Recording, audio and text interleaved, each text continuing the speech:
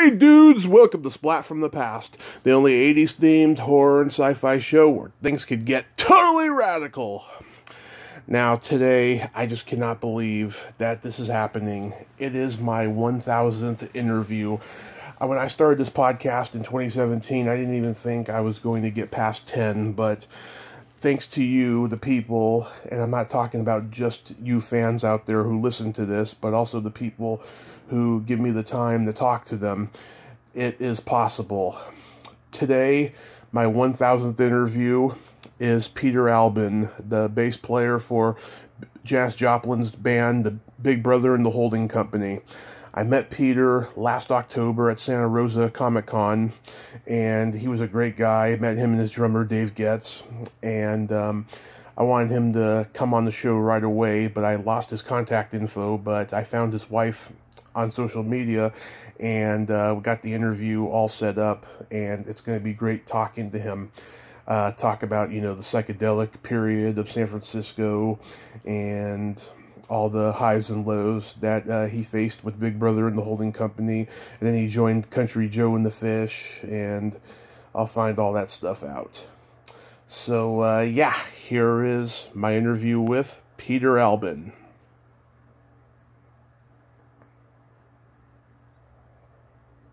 Hey, Peter. Welcome to the show, sir. Well, how you doing, Tommy? I've been pretty good. I've been through some hardships in the last year, like everyone has, but other than that, I'm pretty good. Good. Yes. Yeah, I've had some problems early on this year with just to have a bad cold, and it kept hanging on. Now I think it's not a cold anymore. I think it's part of my COPD stuff, and a lot of nasal stuff. It's just coughing. But my doctor says I don't have the COVID-19, even though I haven't gotten the test yet. Mm-hmm. But he says my symptoms are just like a regular cold or flu. So I've had it since March. It's incredible. Yeah. To do nasal rinses and nasal sprays and. Yeah, I know how it is. Yeah, I had a COVID test back in May because I was just dreadfully sick for about 72 hours. It was pretty bad, but I didn't have it, so thank God for that. Yeah. So anyway, my wife and I both been laid off since March, so we're just spending most of our time at home here. Yep, that's what we're doing too. I'm just sitting here waiting for this whole clusterfuck to end, pretty much. Yeah. But I want to thank you for taking the time today, and I wanted to let you know on the air you are my 1000th guest. Wow. Yes. Nice. Yes. Wow. I didn't think I was going to get past 10 when I started this, and I'm just so grateful. So who all have you talked to? Honestly, you'd have to go through my YouTube channel because I've got so many people on there. I've talked to just everybody in the world of acting and music and stand-up comedy and so much stuff. Yeah. Mostly entertainment stuff, though, right? All entertainment, yeah. I'm not into really anything else. Political stuff, yeah. Yeah, I'm not into politics or sports or any of that stuff. Yeah. So, going back What do you want to talk about today, Tommy? Okay. So, going back in time, at what age did you start gravitating toward music? Oh, geez, early on. There's a photograph of me with a ukulele, and I must have been like 6 years old. Yeah. Ukulele, was that your first instrument?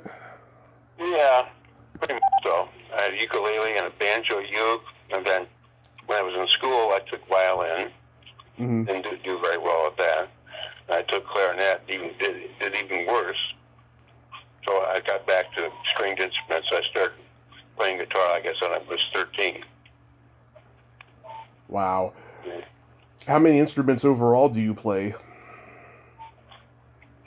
Well, basically, I just play bass. I don't play guitar too much anymore. Mm-hmm. And that's about it, yeah. I don't play ukulele. Yeah. Yeah, that's not like an instrument that you play consistently, you know. No, but I mean, it's gained popularity. I mean, I see a lot of people playing ukulele. I'm playing ukulele well. Oh yeah, I saw Todd Rundgren. I think he did a whole show where he was playing his hits on ukulele, and that song of his "Bang the Drum All Day," he called it "Play the Ukulele All Day." Funny. Yeah, it was pretty funny. Do you remember the first album you ever bought? No, but I do remember the first 45 I ever bought, which was a Perry Como song called Hot Diggity Dog Diggity. Oh, yeah. I remember that song. Not a big hit. Yeah. I remember that song. How about the first concert you ever attended? Boy, that's a tough one. I really don't remember. Yeah, that's a good question. Wow. So saw a lot of shows, you know, in my time, and been in a lot of shows. But yeah, I was not like I want to say a fan. I would go to a lot of shows. I just watched a lot of my favorite artists on television, and sometimes in the movies. You know,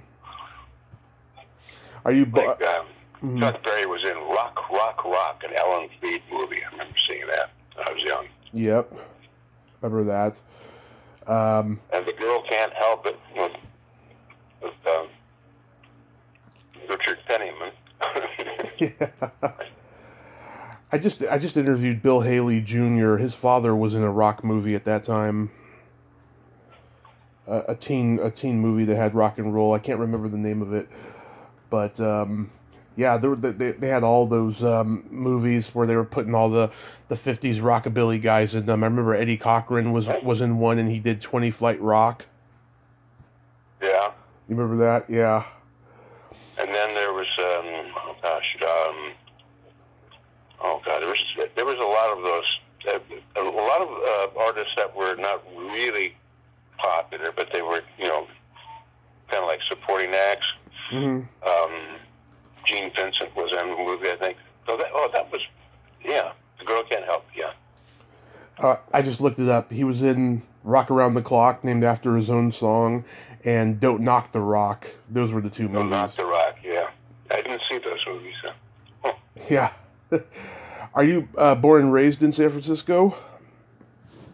Well, I was born in San Francisco and lived there for 2 years as an infant, and then moved down to San Carlos, California, which is down the peninsula about 25 miles. Yep. I lived there for about 10 years, and then moved to Belmont, which is a city just a little bit north of San Carlos. I lived there for, again, about 10 years, 8 or 10 years. Yeah, I'm born and raised in San Mateo. I lived in San Carlos for 9 years, up until 2013, and got to be there right at the end of San Carlos being a great place to live until they started doing projects there. Wow. Yeah. Well, I lived on the wrong side of the tracks when I grew up there. It was on the east side of the tracks.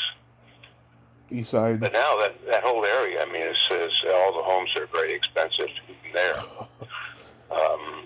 And I went there several years ago to see my old home, and that has certainly changed. And there was a school that was right on the other side of our fence, and that's gone. It's a bunch of big homes there now, and it doesn't matter whether you're close to the tracks or not. You know, those homes in San Carlos generally are very expensive. Mm-hmm. Yeah, it's insane. When my mother and I moved into our apartment in 2004, it was $900 a month. It was a one bedroom, $900 a month. And when we left, it was $1,350. And then the last time we were there, it was over $4,000. Oh my God! Yes. Wow, that apartment, God, incredible. Insane. Well, my father bought this new tract home in 1946 for $13,000. Mm-hmm. $13,000. I'm sure it's way over $700,000 now. Mm-hmm. Yeah, it's insane. Were you in a lot of bands in high school? Hardly any, because I was mostly into folk music at that time. There was a couple of people, though I found out later, had been in bands that were from my high school. Oh gosh, something Beethoven, the Beethovens, I think is one group. I'm trying to remember some of the guys that were there. The piano player or keyboard player for Journey was in a local band down there. Greg Raleigh. Yeah, Raleigh. Yeah. I can't remember the name of the band. Mm-hmm. And that was before Santana, of course. Oh yeah. Talking like probably on 1961 or 62. Yeah. So I was, as far as groups go, I was involved with my brother and various people under the name of a folk music group called the Liberty Hill Aristocrats, and then later it was the new Liberty Hill Aristocrats. That's a great name. Yeah, we just looked at a map and picked out a name on a map. Were you guys listening to the Kingston Trio a lot during that time? Yeah, right. Yeah. Then we started listening to, I want to say, original versions of some of those songs that the Kingston Trio and other pop folk groups were doing. And so we got more into, I want to say, ethnic or versions or original versions of these songs. Mm-hmm. Like Tom Dooley, yeah. And I started getting into a little bit of ethnic blues and stuff. But then I realized, about maybe 5 years after doing the folk music stuff, that I've been growing up listening to rock and roll music Mm-hmm. On the top 40 radio channels, KYA and KEWB and a couple others, and I was so into it that when I was in like 7th grade, I'd rush home from school. Yeah. On a Friday to catch the new list that was coming out. Now you could get a list of the top 40s singles from a record store, and where you could just sit down, you could listen to them and write them down, which I did. So Yeah. I was really into it. So I realized after the folk music thing that basically I had grown up on rock and roll music, and that was like more me than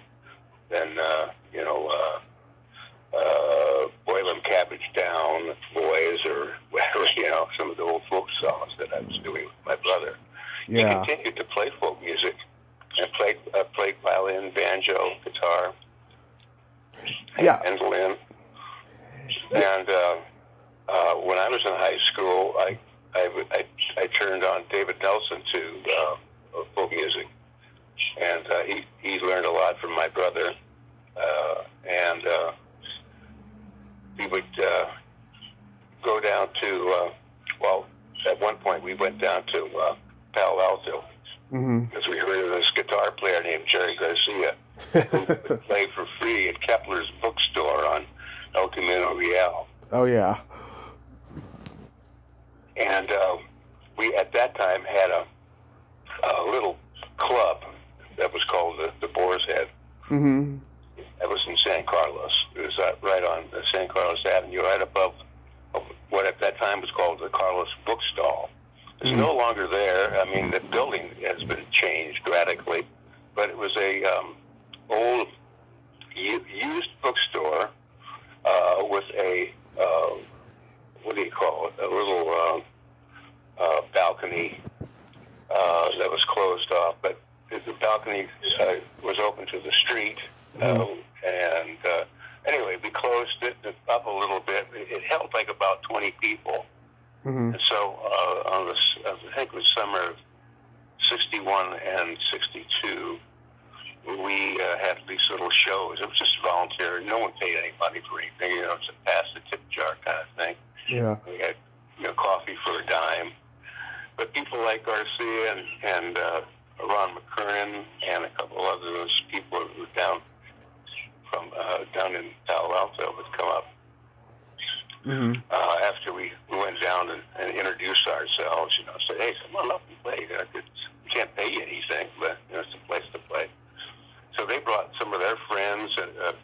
musicians, and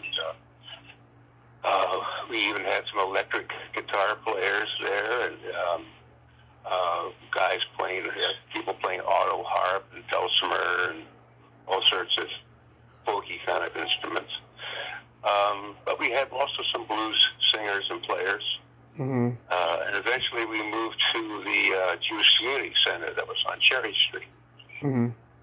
close to downtown, about half a block away. Uh-huh. And we did that for a summer. And again, we had a lot of people from Palo Alto area. Jerry Garcia must have had like 2 or 3 different named bands, Black Mountain Boys and this one or that one. Mm-hmm. Out of that, Mother Macree's Uptown Jug Champions, and a lot of his folk groups that he was into, and Bob Hunter got to be real friendly with my brother. My brother even moved down to Palo Alto for a while. Mm-hmm. That's scene down there. But for me, it was just it was easy to play that kind of music, and I changed though, going back to blues and R&B and rock and roll when I went to college. Mm-hmm. Had a little group there. And I'm sure too. Go ahead. When I moved to San Francisco, that's when I started getting into rock and roll bass playing. That's a whole other story. The story of 1090 Page Street, which was a big Victorian house on Page and Broderick Street. Anyway, a lot of stuff I'm telling you has been written down. There's a lot of stuff in books. Pretty much most of it's factual. Mm-hmm. But it was a very interesting transition, from the folk music scene to the rock and roll scene, and to writing music and writing rock and roll songs. Yeah, because like when you're in folk music in '62 or whatever, rock and roll is kind of out on the outskirts because the Beatles haven't been discovered yet, and on the radio, it's the teeny popper music and the Motown music is finally getting, huge exposure and all that stuff. So rock and roll was in a weird space at that time, right? Right. Yeah, it was very poppy. There wasn't a lot of soul to it, except for some of that stuff that was just coming out from Detroit. Yeah. So it was a strange time. So it was only natural for people who were doing folk to transition into rock and roll, and folk eventually became electric. Dylan went electric by the time he did Blonde on Blonde. Right, exactly, yeah. And Highway 61 a little bit before that, too. So how does Big Brother and the Holding Company come about? Well, basically,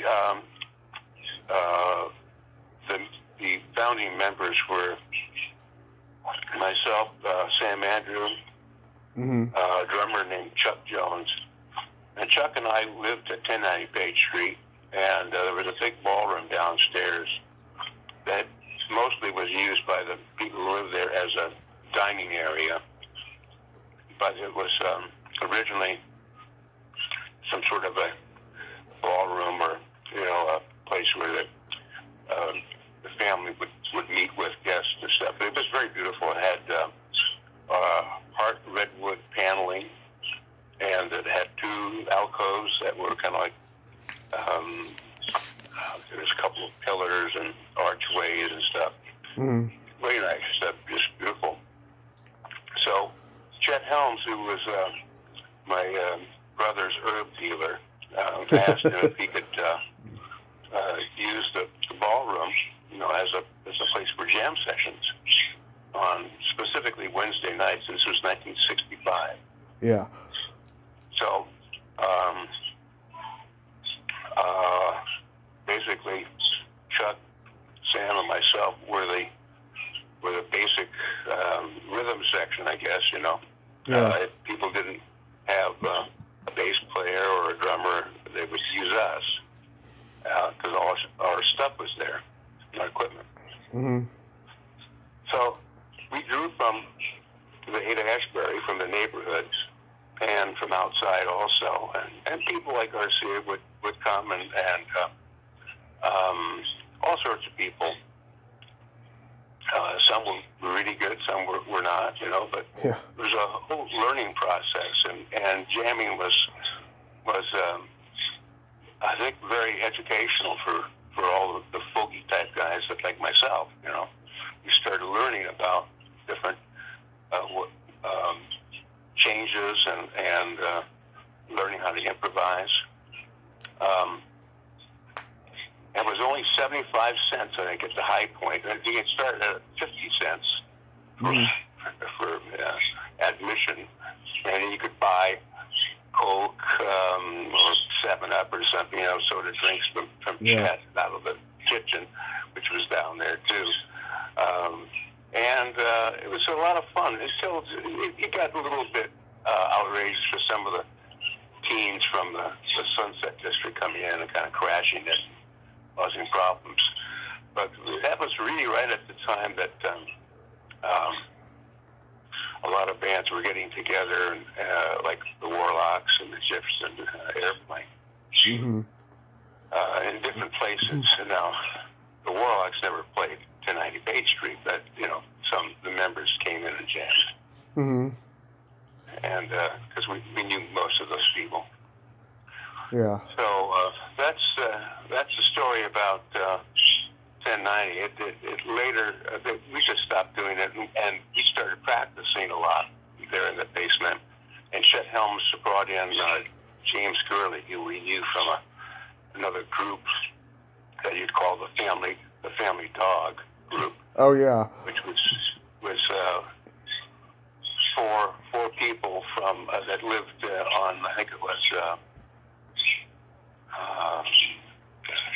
I'm blanking out on the street, Pine Street.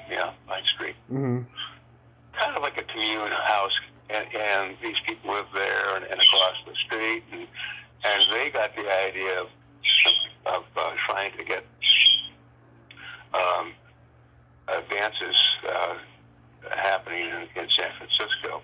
This was like after the Red Dog Saloon had opened, actually in spring, I believe, of '65, and one of the first original, I want to say, counterculture groups from San Francisco was the Charlatans, and they opened that club up in Nevada City. No, Virginia City, excuse me, Virginia City in Nevada. So they were part of that scene, and so they thought they could be promoters, and it was kind of fun. It was just the first dance. I can't remember when it was, but it was at Longshoreman's Hall. Yeah. Was Steve Miller around? Not at that time, no. Not at that time. Yeah, I'm a huge Steve Miller fan. So how long was it before Janice came in? Oh, about half a year. She came in the summer of '66. It was just. And it was like we still were playing the Red Dog every once in a while, and I think she did one weekend with us.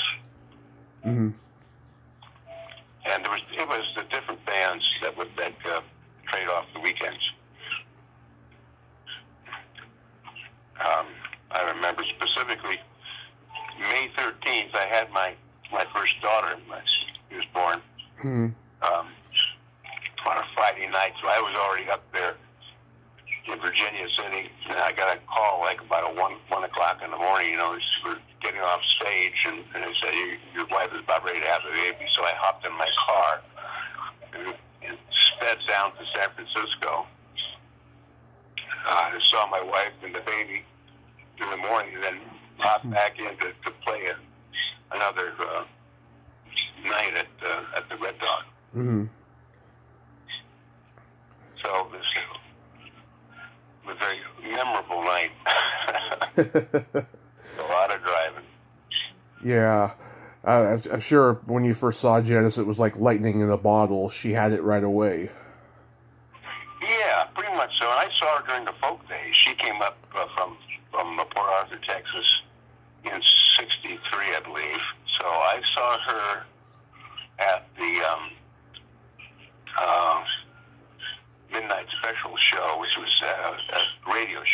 and I played there. I was sitting next to her.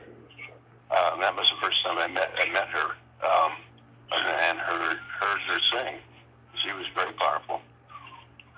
And my brother at the time was going to SF State and did a couple of folk music festivals there. I don't remember the years exactly, probably 63 and 64. And he had contracted her along with Larry Hanks and Roger Perkins to like a trio to play there. And she didn't show up. They showed up, but she failed to show up. She was kind of, strung out a little bit, just a funky chick. But she could really sing. And when it came up that we should probably get somebody else to do lead vocals, because I did most of them. And I was limited. So a lot of the bands in San Francisco were getting female vocalists, the Great Society, Grace Slick, and Airplane had Marty Bowen. Marty Bounce. I can't remember the gal's name. I'm getting a little bit on the old side, so it's hard for me to remember a lot of these people. Not Grace Slick, but Grace Slick? Yeah, no, it was, I'll remember. But anyway, we thought we could have a girl singer too, and Chet had brought up the name of Janice because he had known her in Texas, and had actually brought her out, I guess, in 63, hitchhike. So James Dooley had heard Janice, and so had I, and although Sam and Chuck Jones didn't know who she was, we said, just bring her up, we'll audition her, At that time, I think by that time, Chuck Jones had been replaced by David Getz. Yeah. So we were rehearsing at Elton Kelly and Mouse's art studio on Henry Street. Had a little place that had kind of a garage. Well, it had been an old firehouse. So when she came in, she basically just kind of like joined the group. It was obvious that she could really do well with us. It's that the type of songs that she sang and the type of material that she brought into the group, but just her whole vocal style was she hardly needed a microphone. She was really loud. And we were a really loud band, so it fit. And we had auditioned a couple other gals, Lynn Hughes, who used to work with the Charltons a little bit, and Mary Ellen, who later became a guitarist for the Ace of Cups. She auditioned for us too. A couple others, I can't remember names, but it was Signe Tolley Anderson who was in Jefferson Airplane. That's right. Yeah, very good. Yeah, there you go. Yeah, and you guys made it all the way to Monterey Pop. How was that experience? Oh yeah, that's probably the most memorable gigs that I talk about. When I get interviewed, I always remember that one. And it was a fun gig, and a lot of people from San Francisco and elsewhere too played on the gig, and like people from Europe, Harrisburg, and the Who. I'd never heard the Who before. I heard of them, but I never heard their music.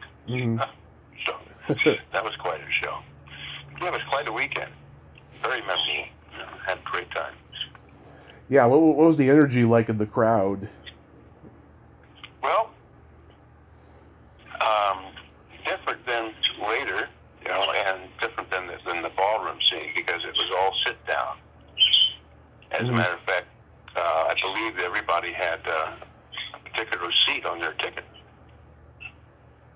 And so it was playing to a sitting crowd. It's a pretty enthusiastic crowd, but different. It's just kind of a changeover from I want want to say, auditorium kind of venues where people, would sit lightly and clap, after. Yeah. You wouldn't shout or anything. And then, what happened in San Francisco was the dance concert concept, where you could dance if you wanted to, or sit down and watch the show as a concert. Mm-hmm. But usually it was very crazy and lots of energy, lots of crazy people in crazy costumes doing crazy dances. But the crowd at Monterey was a little more staid, and I think in some cases they were kind of amazed, Mm-hmm. like the reaction that the Mama Cass had to Janice, and I even go, wow, I've never seen this before.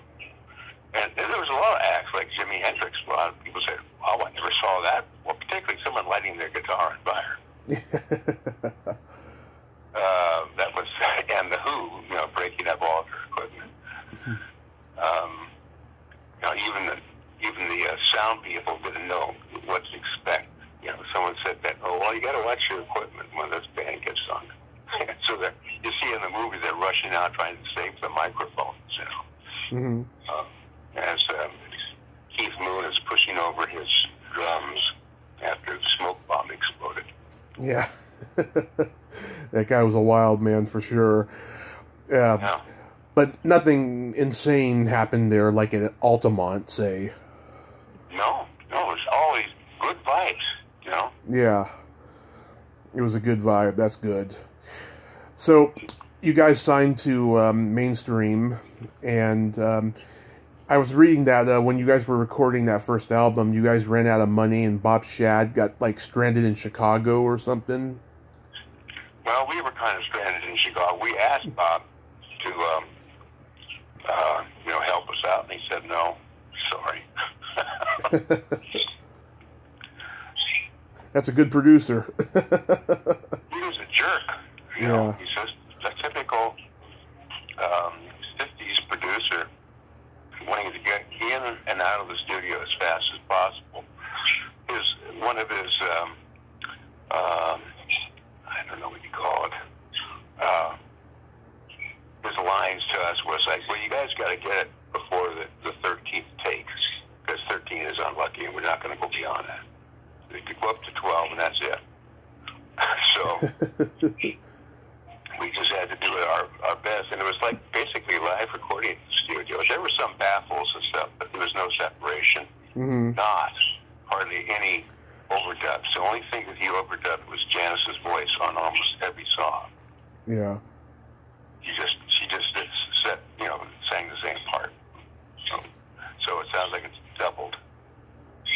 Yeah, it could have been worse, though. You could have had Saul Zaentz for a producer, and he would have taken all your money. Right. Well,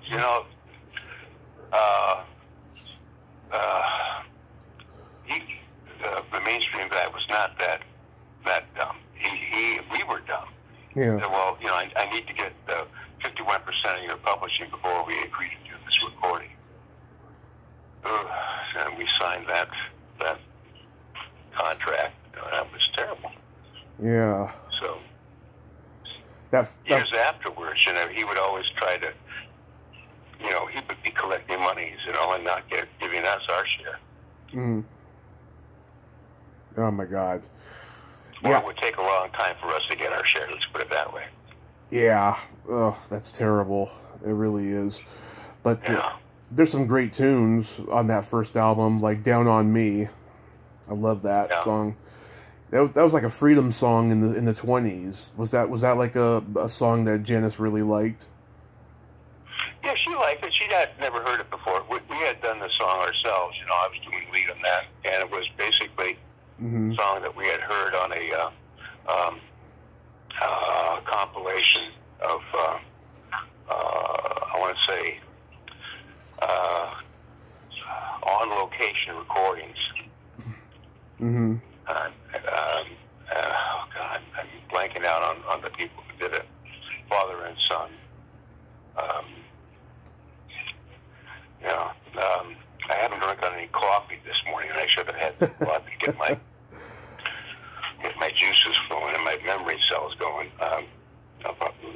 later anyway. Mm-hmm. So we listened to a lot of older recordings and took them and kind of like modernized them and did different harmonies and of course playing electric music behind it. Mm-hmm. I believe Down on Me, you can find that, I think, on YouTube.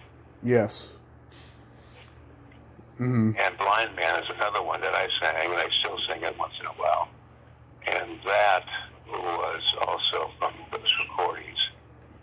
Oh gosh, I'm kind of blanking out on the name. It's very famous collectors who go down with a tape recorder in the trunk of their car, you know, Mm-hmm. and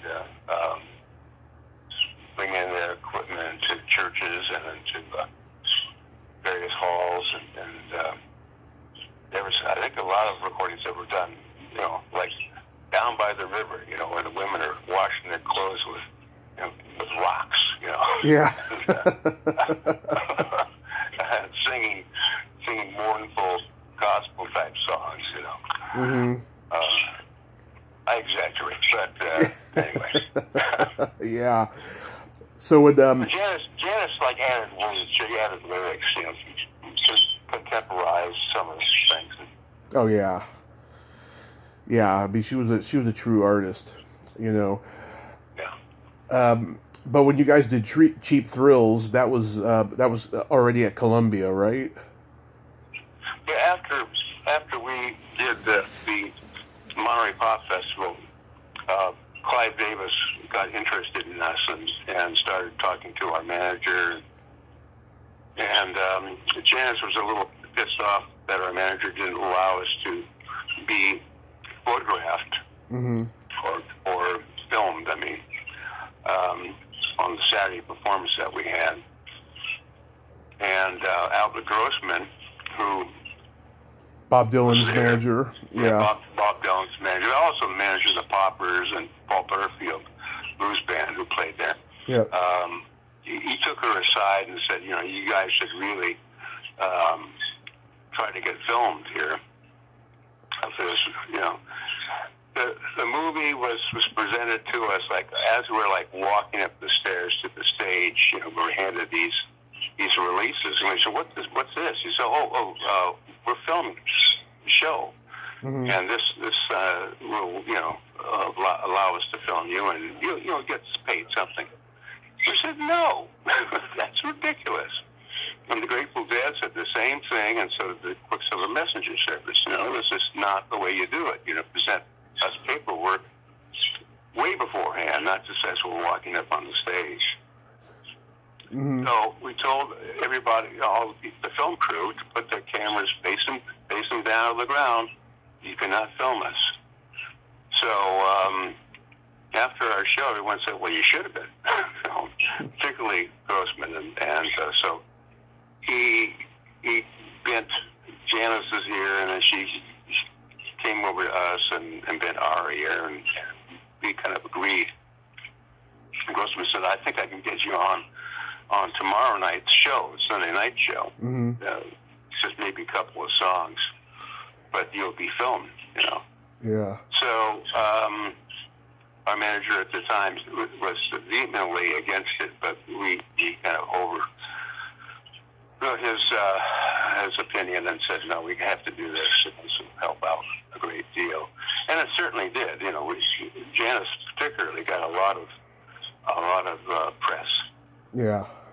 And even today, you know, when there's anything about Janice, there's always that footage of her singing "Ball and Chain" from the Monterey Pop Festival. Mm-hmm. So and we had already recorded this mainstream record, but it hadn't been released yet. So after we started getting a lot of press, then Bob Shad released the album without really coming back to us and letting us maybe redo things, you know, make things better. He just put it out. Mm-hmm.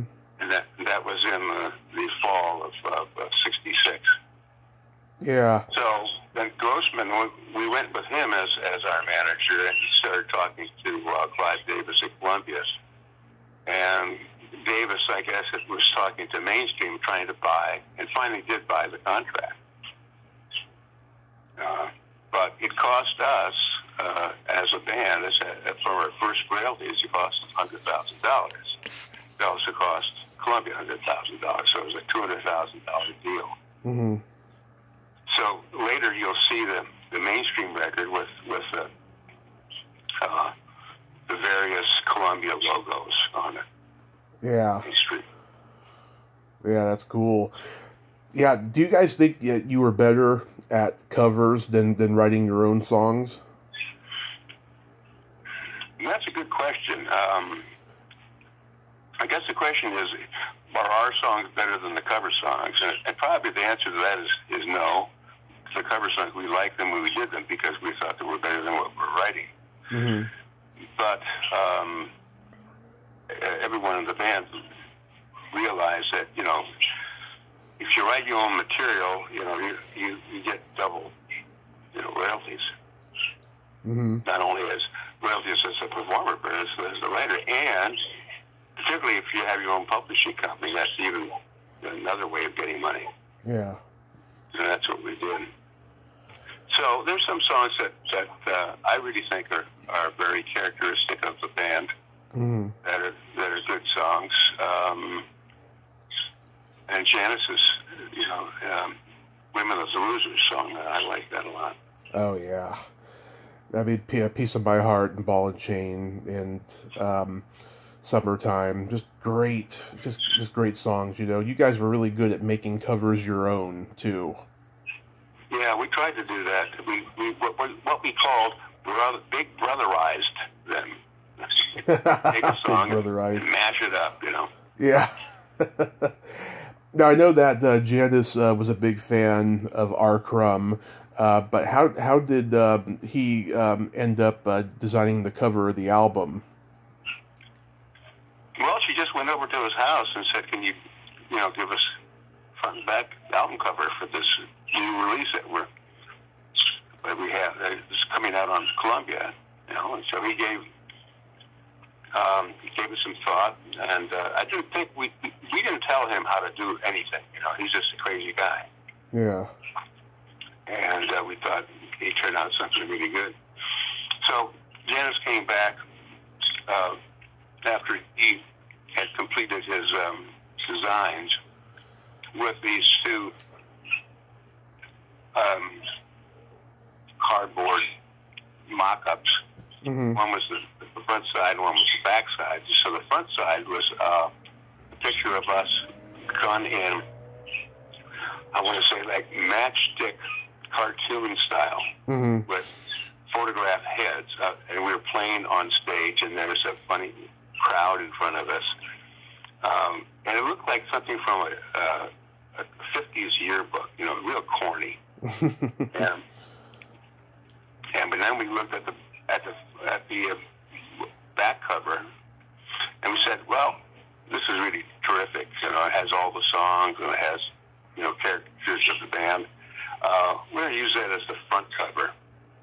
And sorry, Robert, we can't use that other front thing that you did. No, and that's not going to work. So that's how that happened. Yeah. And Columbia liked it, but they changed a couple of one thing in particular which we didn't like. We did a song called Harry. Mm-hmm. And on the album cover, you can see on the left-hand side is a little man with a, what do you call it? He looks like a Sikh or something, Yeah. And the song was kind of like, how would you? It was very weird, improvised thing, and it only lasted for like less than a minute. Mm-hmm. And the whole band basically wrote it with, basically, Dave said, the concept was from Dave. It was a rhythm song. And they didn't like it. And they left it off the album. Mm-hmm. The only way that you can hear that is on the Sex, Dope, and Cheap Thrills release that came out in 2018. which has a lot of alternate takes. Oh yeah, that's the one I bought from your table. Yeah, that's the one. Yeah, did you like that? Did you listen to that? It's different. I loved it. I just thought that it was a scrapbook of just, that point in time. Yeah, and it really kind of shows like the development of certain songs, or how, in some ways, certain songs were cut. Shortened. Yeah. Particularly the song that I did, which was originally The Cuckoo, which was on the Main Street record. It had a really long guitar solo that I did. And Bob Shad did not like that. He wanted to keep everything under like 2.5 minutes. Yeah. So when we did the Cheap Thrills record, we decided we'd do that again, but we renamed the song called Oh Sweet Mary, and includes the guitar solo. That was basically the Cuckoo solo. So on the recording that you bought, I think there's like 2 versions of Oh Sweet Mary on there. Yes. And they're long. Yeah. They're not that great. I mean, I like the fact that the producer cut the time on the final version of it that was on Cheap Thrills, but yeah, all these expanded reissue albums, I don't think they would be out if it hadn't been for the Beatles anthology. That really led the way for everyone to release all these expanded albums. The Rolling Stones had one for Exile on Main Street with all the songs that were left off. Yeah. Yeah. Well, those were the days, and when we first recorded with Mainstream, those were the days when songs didn't last much longer than 3 minutes. Yeah. So when... And we were treading new ground, as well as other bands from San Francisco, in very extended solos. Yeah. And crazy stuff, wild. Yeah. The best, I think, was Country Joe and the Fish, the first record. Yeah, who you later joined, right? Yeah. Yeah. They were a very avant-garde band that didn't sound like any of their contemporaries. And, when you hear a song like Section 43... I mean, you really have to be under some kind of a hallucinogenic to get into that song. It's so strange. Something, yes. Yeah. Make it even more, far out, yeah. Yeah, they were like an acquired taste kind of a band. Yeah. Big Strange is another one. It's yeah. So when Jen... there was a lot of bands like that would do things that were, usually including extended solos and rhythm changes and whatever. And a lot of them did not, get on record, just simply because the producer said, this is too long, this is boring, or whatever. I think that the first Grateful Dead record, was a lot of covers, if I remember correctly. Yeah. They never thought that they had done a really good studio record because they couldn't jam like they did on stage. But I think American Beauty is the closest they ever got to it. Yeah. And maybe the one they did before that. But I definitely think American Beauty is the big highlight as far as studio goes for them. Yeah. But so when Janice left, it must have hurt you guys in terms of touring and getting exposure. Well, before she left, we did a lot of touring, a lot of shows, and made a lot of friends and a lot of fans and whatever. And there were fans that would go on to be just Janice fans, to support her first band, the Cosmic Blues Band. But there were still a lot of people that liked us, liked the band, even though we did not get good press reviews, particularly in the East Coast. They would say, Janice is just way above the musicianship of the the other members of the band, and that she should probably, go and seek other people to play, back her up. And actually, that was kind of like Grossman's. Even though we didn't have a conversation with him specifically about this, but I mean, I know that he didn't think much of us as musicians. As a matter of fact, one of the first live recordings that we did was at the Grandy Ballroom, and after he got the tapes and listened to them, he brought us all into his office in New York and said, we can't use this. Number one, everything's bleeding, and there's no separation, and mistakes are made by you guys every once in a while, and it bleeds over to the other track. And it just gets messy, and he was really and this is so weird because here's everybody in the band. And he said, I think Dave and Peter probably should be replaced on the recordings that you do next. We all looked at each other and go, what? What the fuck are you talking about? Yeah. Now, even Janice going, what? And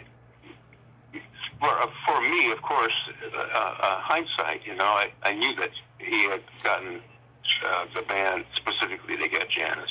He didn't want us. He wanted Janice, and he got Janice. But he was out front about it. He did not like the way that we played. We played at the Newport Folk Festival. We played a short set of about four or five songs, and I think Piece of My Heart was the last one, and the crowd went nuts. And they really liked this, and so we came back on and did a kind of what's called a reprise of that song, Piece of My Heart, and then got off backstage, and Grossman, along with his wife, said to me and Dave, come here, I want to talk to you. So we're behind in some tent, he says, you guys really weren't holding it together. And I said, what? Because you guys are just, you're all over the place with the rhythm and stuff. And I was going, what? So, he was laying it out to us, and so I kind of figured in my mind, this is not going to bode well here for the existence of this band with Janis Joplin. How hard was it for you when Janice passed? It was very difficult for me because I felt it like we're family. Yeah. Even though we hadn't really been together for more than... We had been together for less than 2 years at that time. And, but we had played so much together. We had, Janice and some of the members of the band, not myself, was very, very close, if you know what I mean. Yeah. If you get my drift. Yeah. And there was sex, there was drugs, there was crazy drunkenness, there was, and we lived together for about half a year in Lagunitas. I felt like it was a close-knit family, even though it was only maybe a year and a half or year and 2-3 but still, I was pissed off. I told her that, and I said, you're breaking up this family. Yeah. I said, I know that you want your own career, but, and you could probably do your own solo stuff if you wanted to, but, and she said, no, I want a different band. I want a horn band. Yeah. And, Sam kind of agreed with her, and James didn't say much. Dave said, well, I knew this was coming. And so we did this one last part of this tour because we got this message when we were in New York. We were staying at the Chelsea Hotel. And so we just continued to work, and it was difficult a couple of times. It was difficult emotionally to go on stage and do this. And I was starting to really not like what some of the things Janice was doing. Yeah. Particularly in goading the audience to clap more. She would sometimes go out after, looking for an encore, Yeah. What you do as a musician is you graciously go backstage after your last song, and if they really want you, you'll know it. But there was a couple times when she went out on stage before, you know, you really knew that they wanted an encore, and was like waving her hands and said, "Come on, give me more, you know." Yeah. And then we'd go out and play an encore, but it wasn't real fun, you know. Yeah. Do you ever think about what she could have done if she had survived? Yeah, I think that she could have done some interesting recordings, you know.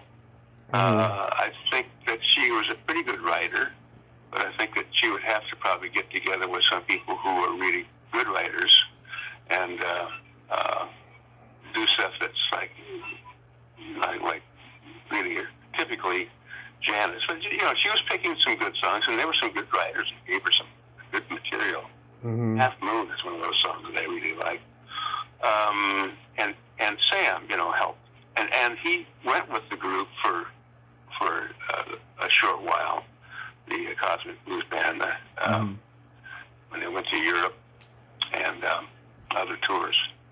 But he didn't play Woodstock. She played Woodstock with the Cosmic Blues Band, but with Don Till playing guitar. And that was kind of unfortunate. I mean, it set him off into a weird direction. And James had been set off in a weird direction anyway. He's a weird guy to begin with. But they were both users of schmeck, as the Grossman would call it. Yeah. But, yeah. Yeah. But more stories about that. I want to go into that. That's weird shit. Yeah. Kind of negative stuff, but yeah. The band sounded well, even though some of these guys were kind of bloated, you know. Yeah. Played the parts right. Yeah, I mean, everything came together, synergy. But leading up to the pandemic, though, I mean, you never stopped playing. Well, we did stop playing. We stopped playing in '69. And Dave and I tried to get the band back together. We still had this great rehearsal space, Golden Gate Street in the city, and we got Dave Nelson, who was a friend of mine from high school, and David Torbert, who Nelson had played with in a band down in Scotts Valley or Santa Cruz. And I can't remember the name of the band, doggone it, but anyway, it was a good band, and they were up in Marin and or San Francisco at the time, and came over, and we tried to get this band together. And I started playing guitar again. I generally had quit playing guitar for the most part, but David Torbert was a really good bass player. And then later, of course, they became the new writers of the Purple Sage. Yeah. With John Dawson. So in the midst of trying to get the band back together, we get this call from Country Joe McDonald saying that his rhythm section had left, and he had a tour, a big tour, like a 2-month tour of Europe. And would Dave and I like to go and do this? So we opted out for that. That was, I think, the early part of '69. Or halfway, I can't remember exactly, but we did that for a couple of months, came back, and the rest of the Country Joe band hung around in New York, I guess, to do some recording. Dave and I did some recording on a record called Here We Go Again. Yeah. And then they stayed, and we came back, and Country Joe got... who did he get now? Doug Metzler on bass and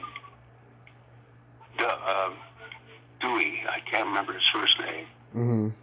Dewey is what we'd call him. And they played Woodstock in '69. Yeah. So we were involved in that. And anyway, we got James back and Sam back, because he had been fired. So we started looking for vocalists. We got Nick Rabinitis. And later on, we got Kathy McDonald. So that band lasted until about '72.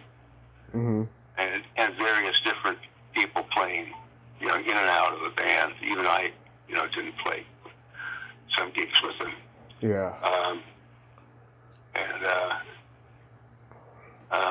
A number of different people. But one version was really good with Nick and Mike Finnegan playing organ and piano. He was incredible.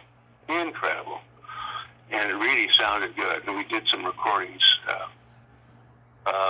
with Nick. The first one was one that he produced called Be a Brother. And then the second one, Big Brother said Without Janice, was How Hard It Is. And that had a variety of different songs. I mean, really all over the place. Shine On. I like that song. Yeah, it's really different. All the songs are kind of different. And Kathy sings well on that, and Finnegan had done a great version of Buried Alive in the Blues, which is the last song that Janice was supposed to record on her Pearl record, I guess it's called. Yeah. And never got around to doing the lyrics, and it was just recorded as an instrumental. But when we did it, we had Mike Finnegan singing lead, and he just did a fantastic job. But you'll never hear it because the manager said, "Well, you're only paying Mike studio time money. He's not part of the band, so forget it. You're not going to use this. It's too good." Yeah. So it's someplace in the vaults at Columbia or Sony. It's a great version of that song, and an important song. And later we did that song. With or without Nick singing it. He was the writer. So we stopped playing in 72. I started working as a, what do you call it? Just as an assistant to a first grade class. Oh, you were assistant teacher, yeah. Yeah, I was a teacher for a while there. I'm going to put you on speakerphone. Is that okay? My arm was getting tired. Oh, yeah. Go ahead. So I did that for 3 years. I worked at a hobby shop for a short while, playing gigs sometimes at night with various people. I had a band in the mid-'70s called the Out of Hand Band, which was mostly the Out of Work Band. Yeah. We played Moody's Irish Pub on Grand Avenue in the city, almost like at least once a month. Yeah. If not more. And that was a good band. Chuck Day was the guitar player, and he was very good. Anyway, the band, Big Brother, got back together for one gig in 1978. It was called Tribal Stomp Number 2. It was put on by Chet Helms at the Greek Theater in Berkeley. Yeah. And there's a movie there someplace. The guy who produced the movie has since passed away, and now we're going to have to try to find somebody to find the tapes. Yeah. Find the reels. Or film, I think it was tape. Anyway, so that was just a reunion for one gig, for one day. And then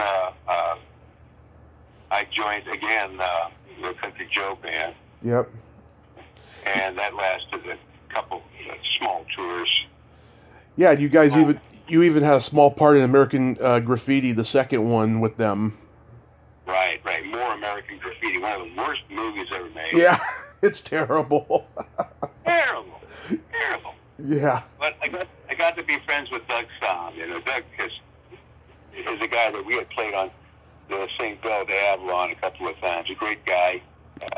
And he lived in Marin for a while, a baseball nut, and really nice guy. And he was in that movie. And so we're on, the Country Joe Band was on stage for one song.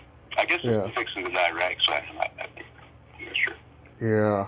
Anyway, so in 80,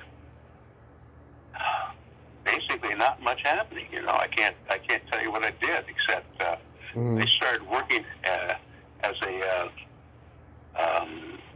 production guy at a company that made miniatures for architectural modelers. Mm-hmm. And then became a manager of handling, receiving, and shipping. And my wife worked there. Even my daughter worked there for a short while. Mm-hmm.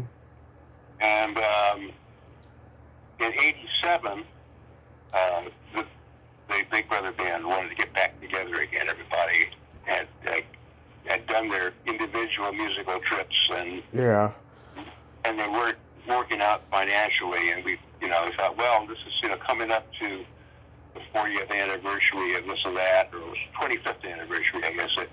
So let's get together. And actually, the guy that wanted us to get together was Matthew Cates, who had managed Moby Grape. He was a really kind of a jerky kind of guy, as a manager. I didn't particularly care for the guy, but he said he had a point. He said, well, if there's these 25th and 30th reunions, you guys gotta be there, Mm-hmm. So we started getting back together in '87. But in the meantime, in '82, I got together with Barry Melton, Spencer Dryden, Don Cipollina, Bob Hunter, and Merle Saunders, and it's a group called Dinosaurs. And we did about maybe 4 or 5 gigs a year, for about almost 10 years. Mm-hmm. It was fairly successful. We made one album, which was okay, but it was basically sidemen, doing sideman stuff, trying to do leads and stuff. It was okay. And Barry, sings pretty well. He did most of the vocals. Yeah. I've talked to Mario Cipollina. He's a great guy. Mario, yeah. Yeah. He's doing these days. I haven't seen him, talked to him or anything. He's got himself a woman, and he's not doing much these days. Well, he was married and had kids, I think. Yeah.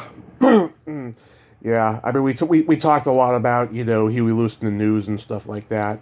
Right. Not so much about the present, but I know he's got a woman, and he's doing pretty good. Just, not doing much these days, I guess. But it's funny you mentioned John Dawson before. I interviewed this Australian filmmaker named Michael Rubo, and he went to Stanford, and he rented a room with John Dawson's parents. And John hung around, and Jerry Garcia hung around. He said one time they went up to the Haight, and they had an acid trip with Ken Kesey. Yeah, right, yeah, sure. Yeah. Yeah. Inevitable. Want to get stoned? Yeah, sure. Yeah. That was just an awesome, legendary story there. Yeah. Did you know Hoagie Forrester? Doesn't ring a bell. Okay, I've interviewed her. She's an actress. She was a dancer in the 60s. She, her mother owned a boutique in San Francisco that Janis Joplin used to go to. And she hung out with her for a while when she was first in Big Brother and the holding company. And she has great memories of going to see you guys. Well, Janis was very close with Peggy Caserta from Nezedicus, which was on Haight Street. Mm-hmm. Wow. And she was friends with some people. I think they had a store on Polk Street. Yeah. So that might have been that one. Yeah. So you must be worried about the future of live music with this pandemic going on. Well, I tell you, we had some good gigs this month back east that were canceled a long time ago, of course. Yeah. With the Yardbirds and some other English band. And it was going to be outside, a municipal gig where it's free, but, town or city or county was paying for it. I love those kinds of gigs because it's always full of people. They were not necessarily fans of the bands, but they said, "Oh, it's free. Well, let's go check them out. See what we missed. When we're too stoned to go to a show." So anyway, and we had played with the Yardbirds at one point, in Italy, well, at a festival. We didn't play the same night, but anyway, good people, and they were very influential to Big Brother's music, early stuff. Yeah. But yeah, as far as like the gigs go, I mean, we've lost quite a few, and we did do though a pay-per-view kind of thing. I mean, it was supposed to be a live internet thing that you paid $5, you know, Yeah. and you could see the show that we did at 19 Broadway, and that was what, last Saturday, or 2 Saturdays ago. And there were some technical problems and some monetary problems, so it wasn't live, but it is on record, so you can go and see it. It's going to be shown. Go to musea.com, musae.com, and you can find out when it's going to be. The first showing is October 10th. October 10th. And that's with our complete West Coast band, I call it, because we change members sometimes when we go back east. Yeah. So this includes Tom Finch, who's been with us for over 20 years now. Barbie Gould, a great singer. He used to sing with the Jefferson Starship. And David Aguilar and David Getz and myself. Awesome. That's October 10th, $5 will get you a show, you know, on your computer. Awesome. Awesome. You can pay a little bit more money for some sort of a device, thing like a pair of glasses or something. It holds your telephone, and you can get an app and you get a DVD. Tom Finch, he said, I had to try this, so I bought one, and I started looking. And he said it made me dizzy, you know, and got vertigo. So, oh, it's hilarious. So you can do that with the band. But we do like about an hour and a half show, most of our songs. That's great. And, yeah, so that's at least something, you know. I haven't played, besides that, really, I haven't played much this year. My neighbor across the street here in El Cerrito is a good guitar player, and his wife is a drummer. So I opened up my garage and got my equipment out, and I played to him, who was playing on the street, across the street. We did 3 songs. People just walk by and go, what the hell's going on? It's all out of sync, and there's no monitors, you know, we're just playing loud stuff. Funny. Yeah. Is your birthday June 6th? Yes, it is. That's my birthday, too. You're kidding me. Nope. Oh, my God, Tommy. You belong to a group of like 5 or 6 people that I know that are born that day. Yeah. The great musician Dwight Twilley was born on that day. Really? Dwight Twilley. Interesting. There was a guy who did MC work at the Avalon Ballroom named the Buddha from Muir Beach. He was also born on that day. Yeah. I mean, Dean Martin was June 7th, and Prince was June 7th, and a couple other people, but yeah, I take a lot of pride in my 6th birthday. Yeah. Well, you know, I was born on the original June 6th, 1944, D-Day. That was D-Day, 44? Yeah. Wow. My father did a birth announcement. He was into printing, as a journalist, he was a writer and whatever. And he wrote up a little document that was taken from the headlines of the San Francisco Chronicle in big black bold letters that said invasion, you know, and it had the date and the San Francisco Chronicle, you know, logo on top. And then he goes on to say that I invaded the Albin household at 5:30 a.m., you know, and went on. It's kind of funny. My weight and stuff. Yeah. Well, Peter, it's funny. I've been kind of associated with that. I mean, I felt like, you know, there's something about being born on a day when something very important happened. Not my birth, but invading Europe to get freedom for all these people who lost it to the Nazis. Yeah. Well, Peter, I thank you so much for coming on today, and you have an awesome wife. How long have you two been together for? Oh, God, way over 30 years, I think. I can't remember how many years. Since about 89. Oh, wow. Well, I thank her so much for reconnecting us, because I had lost your card, after I got it from you. Yeah. And you were just an amazing 1,000th guest. Thank you so much. Well, thanks, Tommy. And anytime you want to give me a call and do another one, talking about other subjects or whatever, Sure. That would be great. Yeah. But have fun with those virtual concerts, and stay safe because we need you, and have yourself a great day. Same with you, Tommy. Thanks for calling, man. My pleasure. Have a good one. Okay, you too. Bye-bye. All right, bye-bye. Well, there you have it. Peter Albin. Ain't he a cool dude? Oh, what a very nice guy, humble guy. Great stories about the groovy 60s psychedelic scene of San Francisco.